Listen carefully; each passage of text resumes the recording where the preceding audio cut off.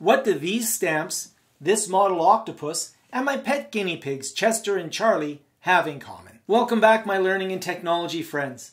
When I was younger in elementary school, one of my favorite things that we did was show and tell.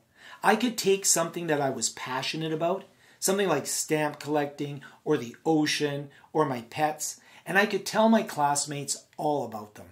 And it was exciting. It was a chance to take something I was passionate about and present it. That's something that we want to encourage throughout the learning journey, both in ourselves and in others. But it was especially fun back when we were in elementary school. My wife, for example, really liked pets, so one time she brought a mother cat with a bunch of kittens to school. That didn't go over too well with the teacher, but it went over really well with her classmates. Don't do that. If you're an elementary school teacher, comment down below. I'd like to know what the strangest thing that somebody has brought to show and tell in your classroom. But this isn't about show and tell. This is, well, maybe it is. This is really about how can I take something like an envelope or something small or a model like the octopus model or something that I don't really want to pick up and put in front of the camera like my pet guinea pigs. I pick them up to cuddle them, but I don't pick them up to put them in front of a camera because then where would I put them, right? They're little pigs. They want to go back in their cage. But the point here is that I still want to be able to share those with others. So in this video, I'm going to show you two technologies that will allow me to take an object up close, so I can go and take a nice close-up of that object and then project it onto a screen, or I can push it out remotely in a remote teaching session. I'm going to show you a technology that will allow me to take my phone, use it as a webcam, and then put it on a long tether so I can put it into a cage, for example. Both of these technologies I use all the time. They're a great way to get up close for demonstrations, for show and tell, if you would, and to make sure that people can see what I'm seeing without having to pass out a box of kittens to everybody. So the two technologies that we're going to look at are going to be my CZzur Scanner and using my phone as a web camera using Camo software. Now, when I'm using documents, I do like the CZzur Scanner. I'm able to go in, do annotations on the documents with the screen, and it's a really useful tool for that. When I'm doing something where I want to be able to move around, then I like to use Camo because I can use that as a webcam to move around. Also, I can take it and put it onto a very long cord. So my iPhone cord as well as a USB extension cable allows me to take my phone, set it up as a webcam, and put it at a distance from me.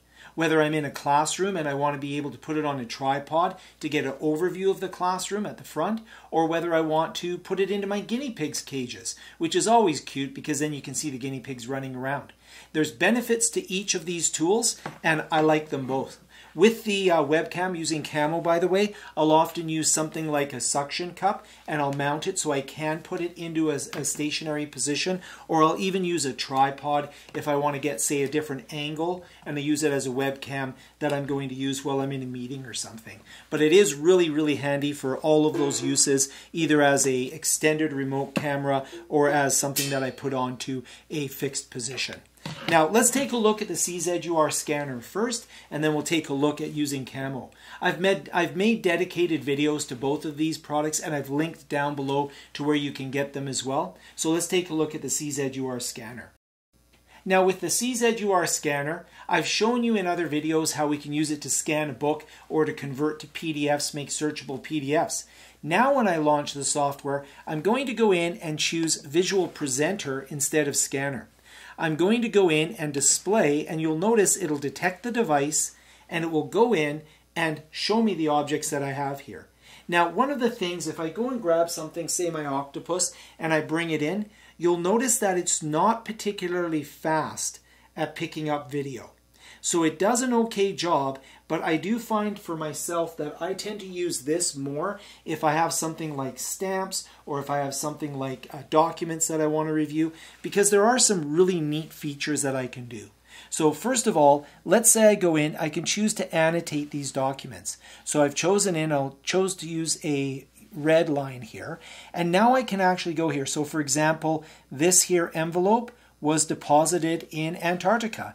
It was actually deposited using the ship, the USS Arnhem, and it was deposited by the United States Navy, and it was sent to Canada. Pretty cool.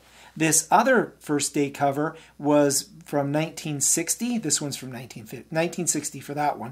1955 for this first day cover. And this was deposited in the Australian Antarctic Territory.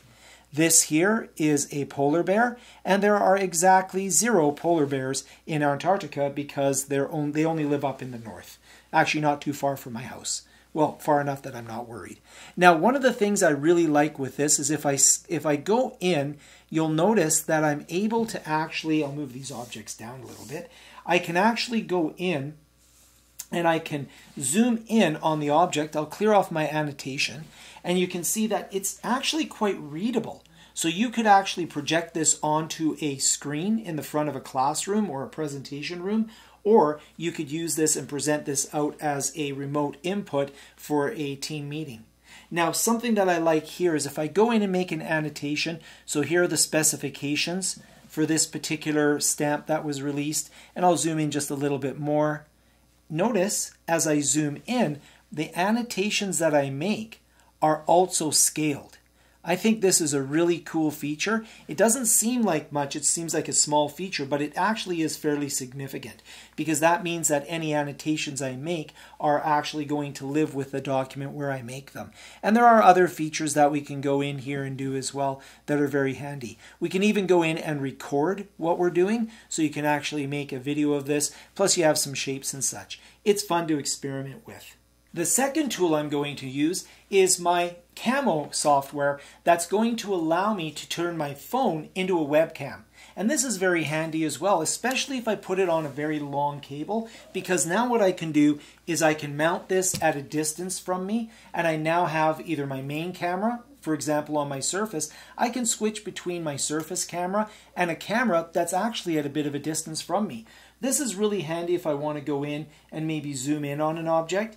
So let's say I want to go in, zoom in on an object that I might have. I can also do all sorts of interesting presets and such, but it's really quite useful for me to be able to show you something up close. There's my podcasting microphone. There's a plant that I have at my desk here. And then I can go in and I can go into a meeting, for example. Go into Microsoft Teams here. I'll go to a meeting and I can actually put this Camo camera as being my input. So you can see here I've got it as my input. I can even go in and I can change it so that the microphone is either my Surface, which is the array, the Realtek high definition audio, or here I can go into Camo.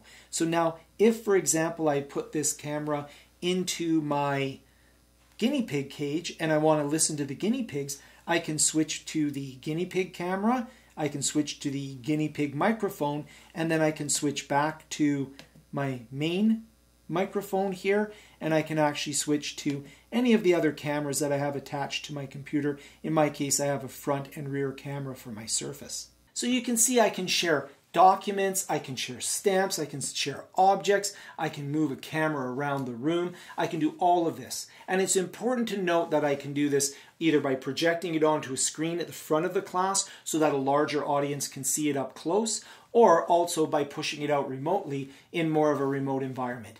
They're both very useful tools. I actually use both of them for different things all the time, and I hope you found this interesting. If you did, comment and like below, all of the good stuff. Share with colleagues that can benefit. It really helps the channel, actually, that engagement. It's a YouTube-y thing. But, like if you like, share if you think somebody else can benefit, and comment down below if you have any ideas of your own. And especially, again, if you're that elementary school teacher, the strangest thing that you ever saw in show and tell.